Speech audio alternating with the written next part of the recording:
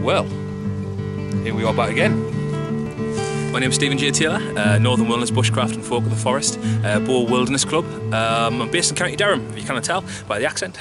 But yeah, pretty much, this is my channel. I hope you enjoy some of the videos I bring to you guys. But today we're going to be looking at knives. So basically I'm going to look at sharp edged instruments or tools to what we use within the bush. And if I can, a little bit about the law, but the law is a bit of a grey area, so you should double check everything. But let's have a look at edged tools. So we're going to have a look through some of the tools that maybe I would recommend these actually. Yes, I would. I'm going to go through each individual knife, saw, axe, things like that, and have a chat about each individual thing and explain some of the differences and what I would kind of recommend for maybe new bushcrafters, even to seasoned bushcrafters. But most people that's seasoned in bushcraft have got their own way of doing things, or their own knives and things like that they like to work with. Now, one of the biggest questions I get all the time is, what kind of knife do I need? Now, it's like anything. This is the fun side of bushcraft. Realistically, we love to collect kit. We love buying knives and stuff like that. It's part of the tools of the trade. There's something kind of dangerous about them and something kind of naughty and also illegal about them. But I think that kind of makes them attractive to most people, the fact that they want to get something which is, you know, the look nice, the craftsmanship, the old world traditional tool that we absolutely adore. So what we're going to do, guys, have a look through the different knives that we have on here and find out what place in bushcraft these things have, from open nail folding knives through to stainless steel blades, neck knives, bushcraft, and how they're sharpened, and you know, different tools of the trade. We're also going to look at the axe as well, which is over here. We'll talk a bit about axes, and we're also going to have a quick chat about saws as well. So it's edged tools. Now the first knife I really want to show you guys is this thing here. Now this is my everyday bushcraft knife. I originally got this, sorry, it's like off camera there. I originally got this guy here for students. I bought a load of these for the students and stuff like that, and actually I was that impressed with it. I've kept a couple actually as backup knives. The thing I love about knives, especially knives like this is an inexpensive knife. Now I've got a Ramirez Woodler, I've got quite a few knives by quite a few you know, well-known knife makers. Some of the knife makers have got crazy queues to even get knives off them these days, and look, I got them back in the day before they were so famous. But knives like this fit around the £25 to £30 mark. Yes, £25 to £30 mark. You thought, when you look at it, the rosewood scales, the actual fire lighting tool itself on the side here, the ferro rod, the leather sheath, the blade itself, you know what I mean? You look at it, you wouldn't expect this to go for that kind of price. It's a solid tool, and this one here is about 3-year-old now. I use it weekly, if not daily, some cases, not just myself, but students use this tool as well, as many others. It's actually been battered to death, used for battening, it's used for everything. Now, I want to explain to you why I use this knife and a few things about it. So let's have a quick look, a bit closer at the knife itself. It's basically a knife to what a bushcrafter will use in the wilderness.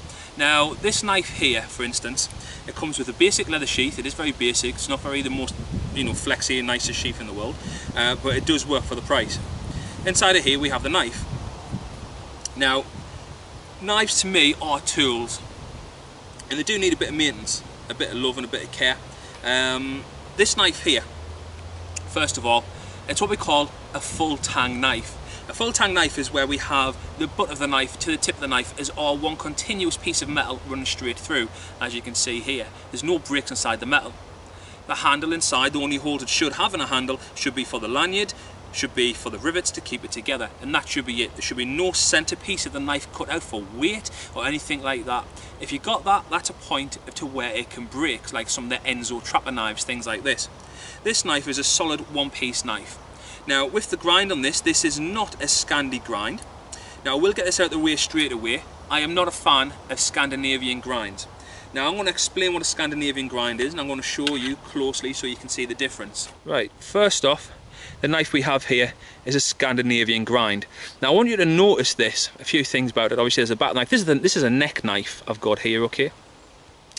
Now, you can see the bevels, the edges, which you've got one in the centre here, running through, and you've got another one on the bottom there. Basically continues all the way down. This knife is all pitted and rusty, it gets used quite a lot outdoors.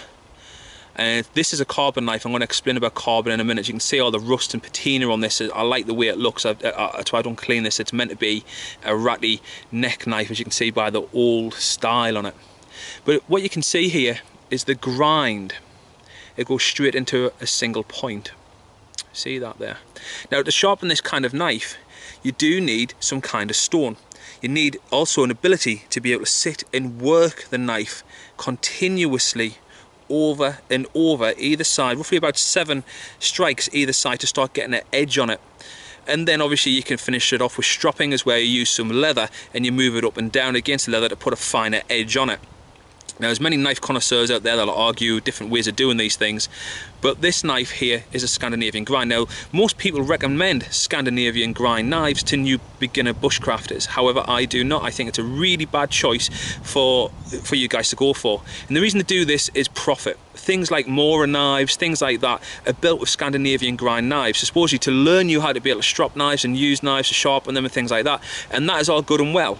But in reality, when you're working in the woods and you're doing your bits and pieces, unless you've got time where you just want to sit and work with it, you can sit and do your knives. In reality though, when you want to sharpen a knife quickly, you don't want to be messing around with any kind of oils and things, you don't want to mess around with water stones, you just want to sharpen your knife, you know what I mean, and get on with the task at hand.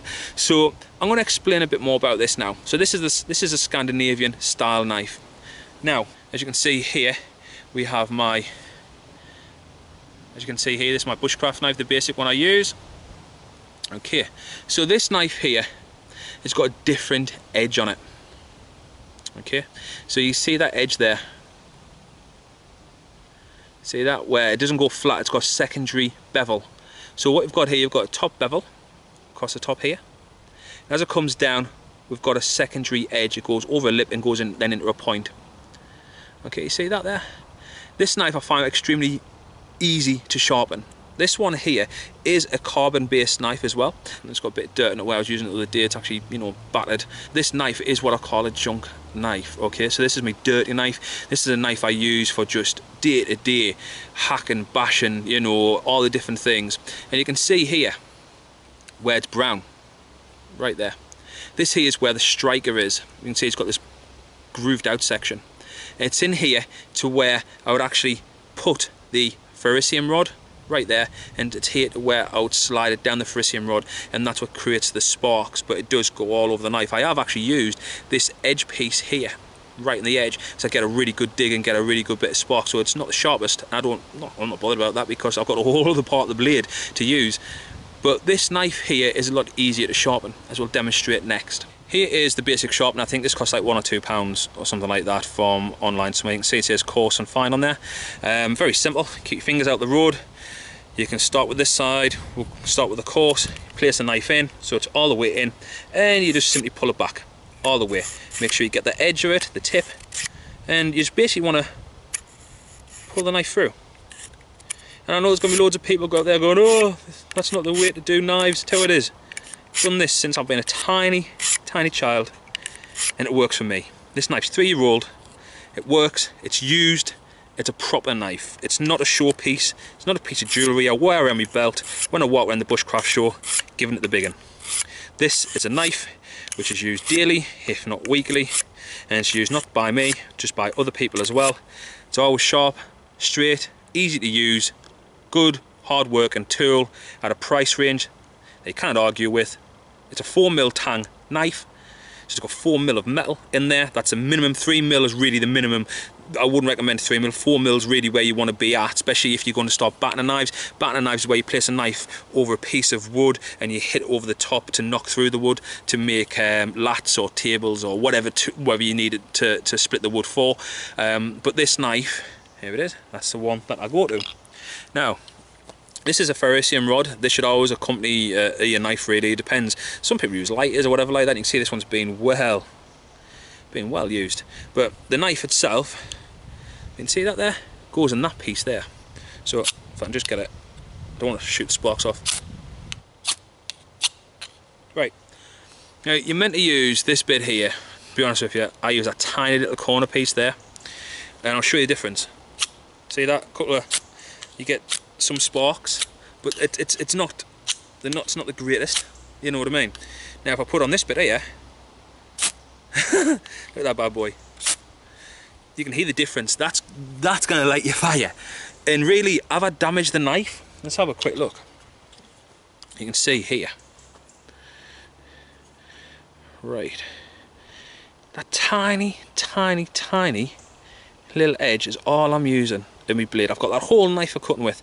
So when you guys are commenting my video and going, oh, you're using your blade, you're going to damage your blade. Listen, I've been doing this for absolutely generations now. I mean, over 30 years I've been doing this. I've been in the wood since I was a tiny, tiny kid. So knives, I'm used to working with. All right. If I want to sharpen it, I'll give it a quick sharpen.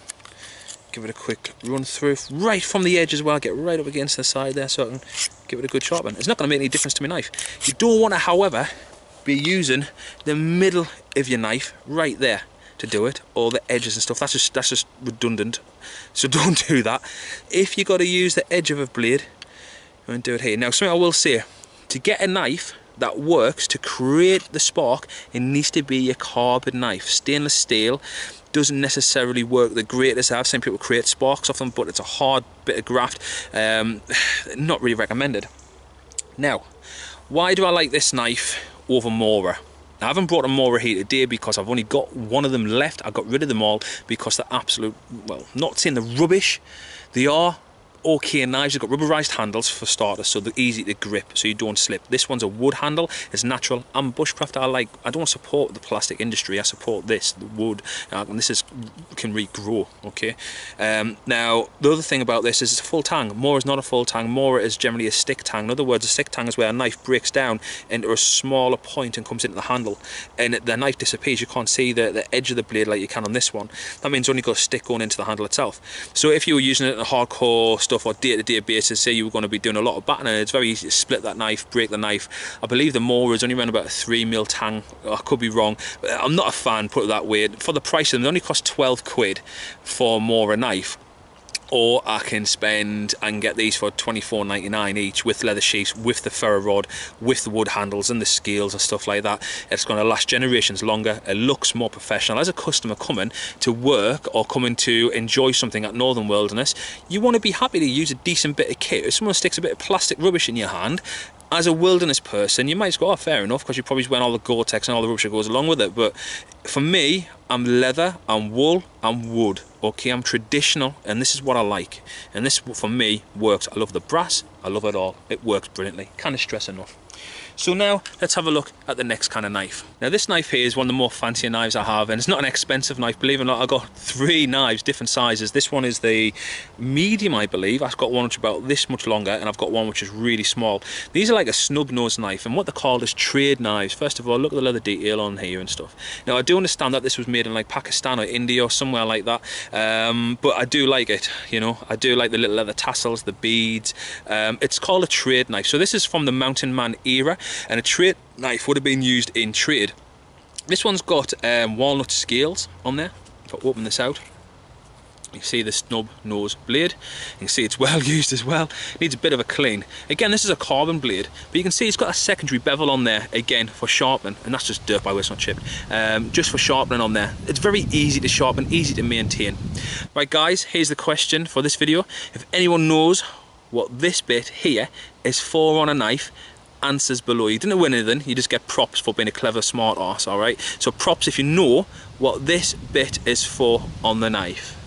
Any ideas, put them below and we shall find out.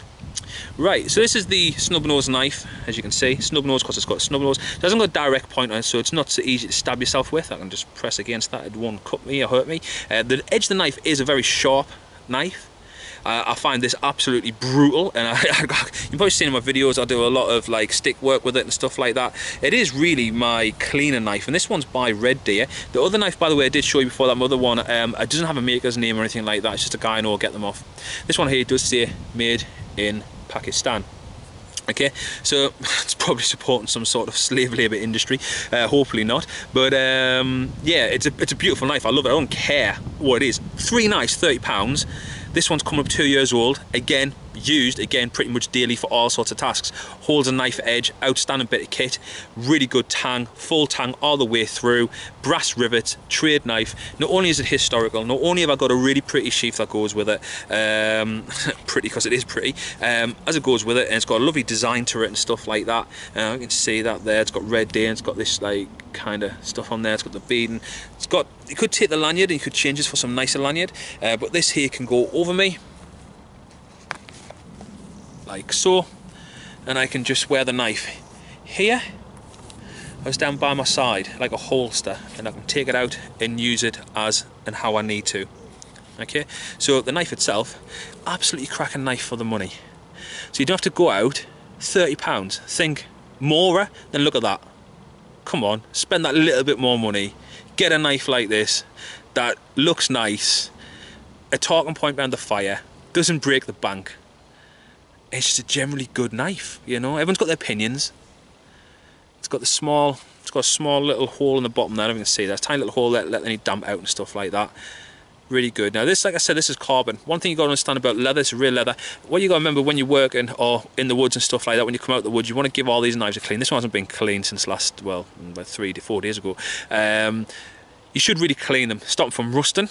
I quite like the patina when they start having a little bit of patina and rust to them and stuff like that. But really what I'll do is oil them, clean them if I need to when I get home.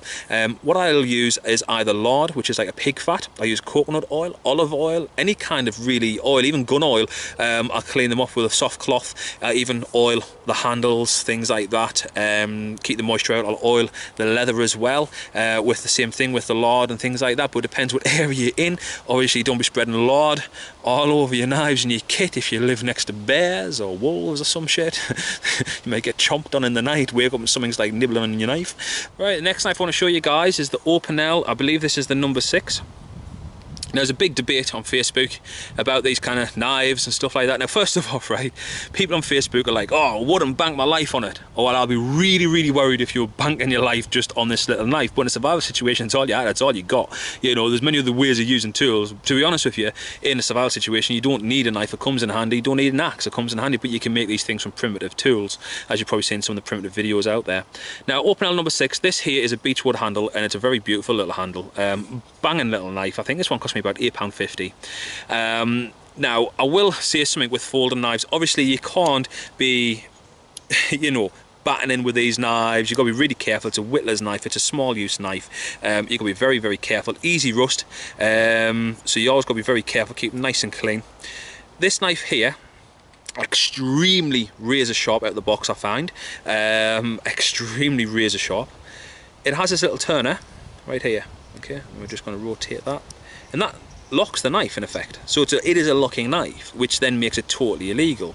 Now, I don't want to go too much into the law because there's lots of videos out there about the law, but is this knife, you're going to get caught with this knife, let's say you're walking through the street and it's in your pocket and you get caught with a folding locking knife, you're going to get arrested. You've got no excuse to have this in a public domain or a public area. If you get caught with a knife like this, or any of the knives that we have featured here, you're going to get yourself in trouble.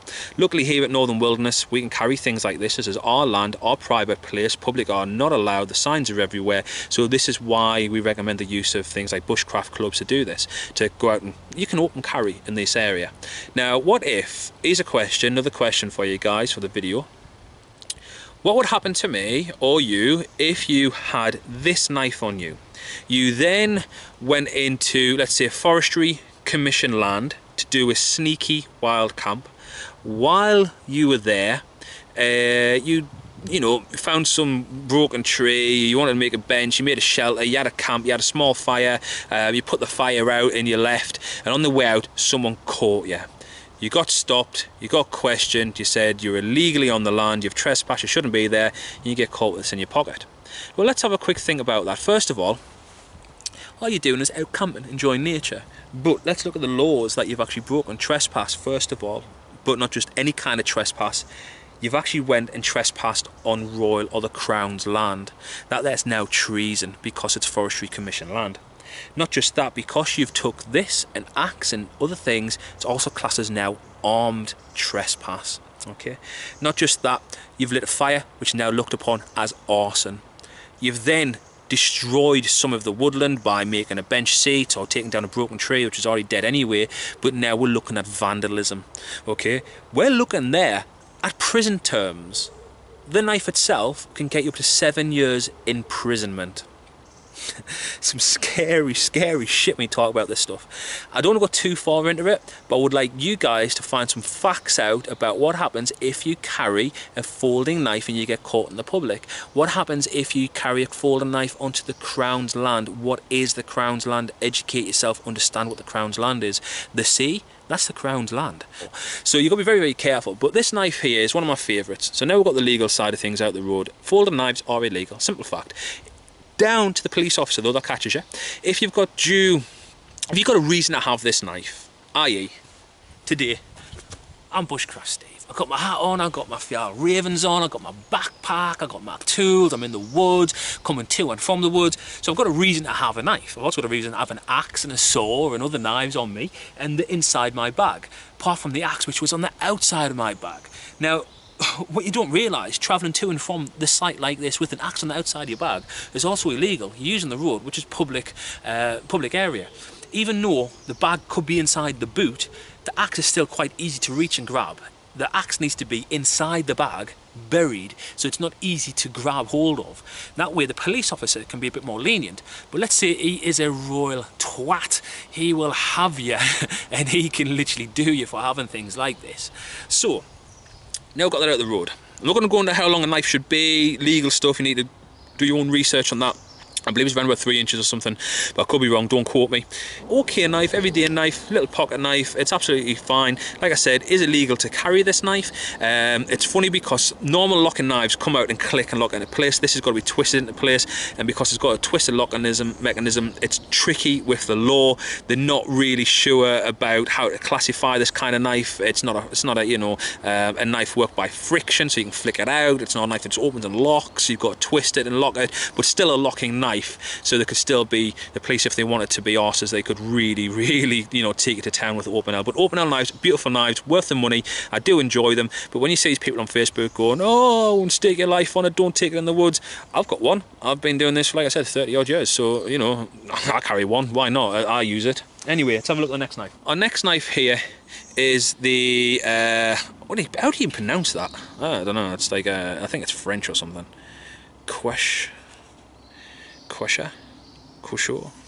Anyway, this knife here is a stainless steel knife. I find the handle a little bit too robust. It's a camping knife, general basic camping knife, but stainless steel. The reason I carry one stainless steel knife for is for cooking and stuff like that. Obviously, when I'm in the woods, by the way, this one here I will show you, it's got a little emergency or little switch that you've got to push in to be able to pull the knife out, and it locks in place. So this is what we class as a locking knife. This is an illegal knife, okay? Now, actually, I tell a lie, it doesn't lock, it just clicks into place, but you can release the button to get out of its pouch. So it doesn't lock, so it's not illegal, where it is illegal. It's a tricky subject, who cares? Anyway, listen, what we've got here, rubberized, plasticky grip, something I don't like. I would prefer stainless steel knife in a wood handle, which I might get another one, but this one here was given to me as a gift by one of our YouTube subscribers, so thanks Dan for that. It was absolutely fantastic of you. Last time you came down, you gave us this. Now, stainless steel is used for ocean, salty areas. It's also used for cooking in wet areas and climates because it doesn't rust, okay, because it's stainless steel. It doesn't hold the edge for as long, I believe, from what I've been told, and they also are harder to sharpen by all accounts. If you check this one out, again, it's got that secondary bevel on there, so it's easier for me to sharpen on that little tool.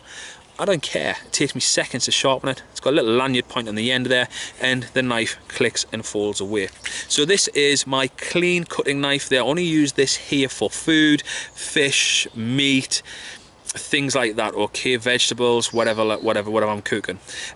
So that is a very important knife to have inside my kit, and that goes in my cookware kit. So these knives are separated from what hangs on my neck, goes in my cookware kit, little pocket knife, bushcraft belt knife, they're all different knives. So this one here is the bahco laplander.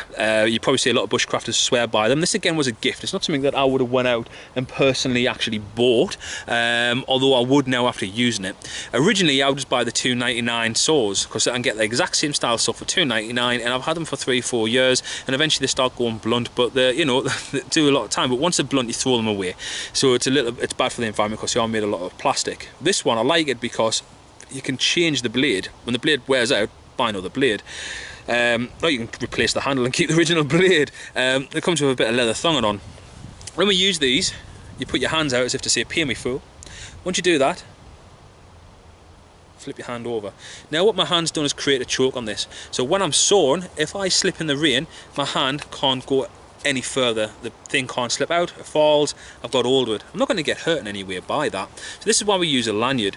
Lanyards are great also on other tools like some knives, but again, a swinging knife you've got to be careful with. If you're up high in a tree, it's something you might want to use. Machetes and parangs, very careful. They do get them on there and they do come in handy when you're up a tree, but if you miss a machete and it swings, slips out your hand, you've got a good chance of chopping a leg off. Now this here has a button here, it says press, just in case you're not that clever. When you press this, the actual blade will open up and lock into position. So now we have a locking tool. This is like a locking knife. Again, could be classed as a weapon. Got some teeth on there. Okay, so we've got a good range of teeth on here for backwards and forwards motion. They've got a good bite and they're pretty sharp. You know what I mean? You've got to think about the price and stuff with these, but it is a nice bit of kit. Open L make a lovely saw as well, but it's all about weight again. This one I find is quite light, how it's got rubberized grip as well for rainy, wet weather. But this is a basic folding saw, so it's classed as pruning saw, DIY shops, garden shops, things like that. It's a very simple thing. It goes in your pocket, goes in your belt, goes on your bag, whatever you want to use it for, and we use this for cutting all kinds of wood. So a folding saw is a very important tool to have for making firewood and many other different things, different tasks.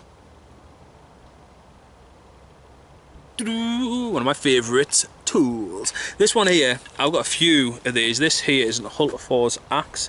You'll have, turn around.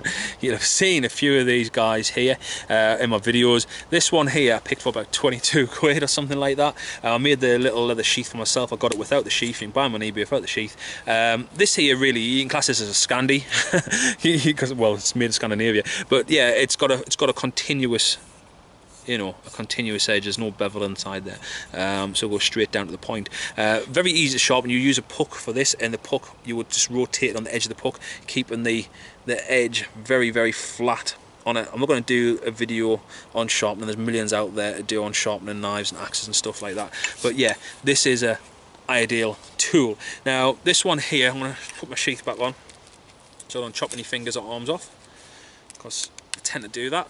If I show you the size of this, so from my hand just past the crease, I went to edge of my tip of my finger like that. Good. You can see here the crease to the tip of my finger. So that is what I call a hand axe hatchet, or basically it's a camp axe. It's not going to fell, well, it could, I suppose, if you really want to work hard you could fell a massive tree with it, but I wouldn't recommend it. But it is going to take out trees, you know, anything. You can have a good diameter or something like that, you know. Bit of hard work, but this here is what I would split a lot of wood with. It's not massively big, it's a good decent size, it's got a nice bit of cleaverage and weight to it. Bring it through, can strike, it's got a good solid head on it. And I do not actually know the weight of this head, so if anyone knows the weight of this head, comment on the video below, let us know. Is that this here axe works perfect for me.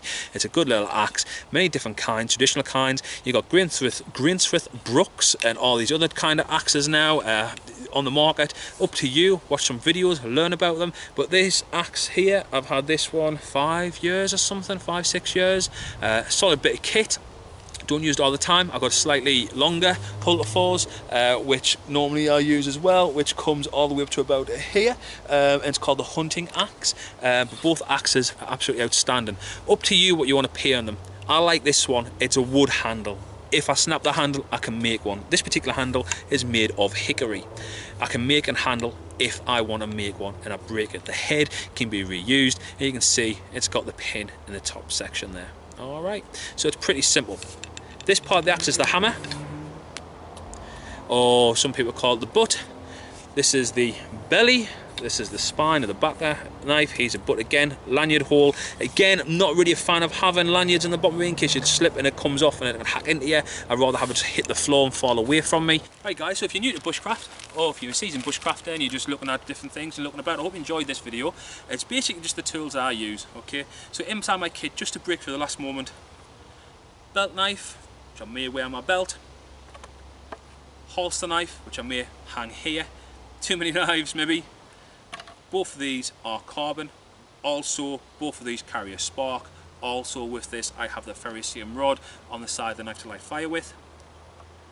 In case I have left my knives at base camp and I've went for a little walk and people are around, whatever, but I do have a little open L knife, pocket knife, in case I see something I want to cut, you know, or use or whatever. I've got a little open L knife in my pocket.